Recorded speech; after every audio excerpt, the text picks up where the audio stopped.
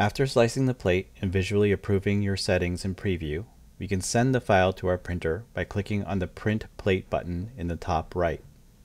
A new window will open displaying the file name, a small print preview, estimated time, and weight of a filament used. If you have an AMS, it will show you the material type and colors needed for the print. It also shows the colors located within the AMS. The orange color is located in slot 4 in this example.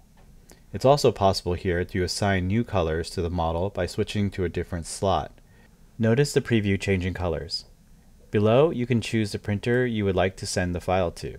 If you don't see your printer, make sure it's powered on and hit refresh. Once your printer is selected, you can enable or disable bed leveling, flow dynamics, and time-lapse. Since we are printing with the AMS, we will have this enabled. Disable this to print from the external spool holder for single color printing. When everything is correct, click Send to begin printing. Next to the Print Plate button, there is a drop-down. Here, you have some other options for what to do with the sliced file. Print All will send all sliced plates if you are using multiple plates in your project. Send and Send All will send the file to the printer's local storage. Export and Export All will send the G-code to any destination you choose. In our next video, we will go over the Device tab to monitor our print.